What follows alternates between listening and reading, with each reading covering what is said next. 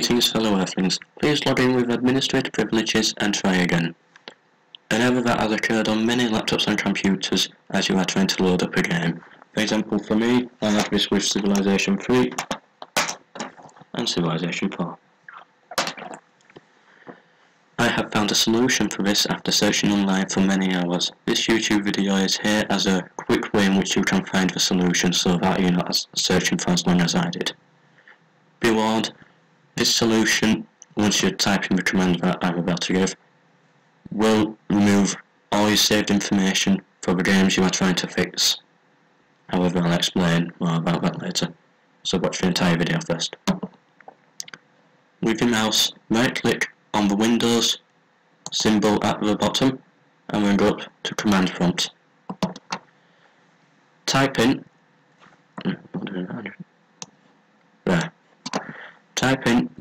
secdrv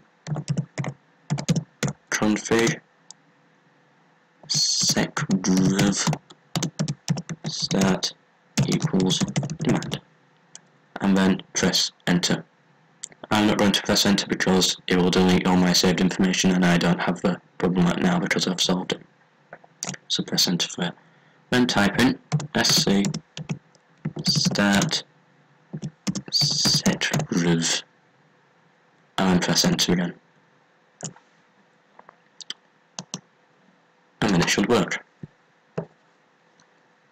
What this does delete all your saved information for games that you're trying to fix. For example, I lost saved information and downloaded mods for both of these games. However, it doesn't always work like that because, for example, Medieval Total War 2 was unaffected by this command. Steam games I am unsure about. Napoleon Total War, which does require a Steam account, was unaffected by it and remained in its good condition with everything still saved. Therefore, do this at your own risk. Check for the updates that will be in the, I'll just mention in the description in case if I do find out what happens with Steam games with it and why some games do lose information and why some games don't.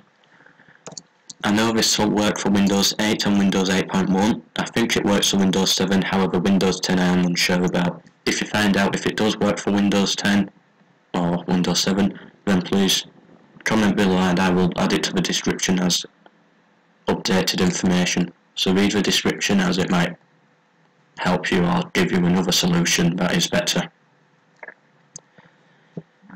If it helps you, then click like. If it doesn't help you, click dislike so that people can see whether or not it is worth taking this because it does delete information.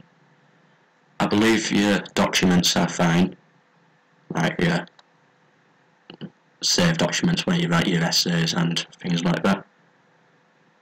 I think that's everything. I hope this works.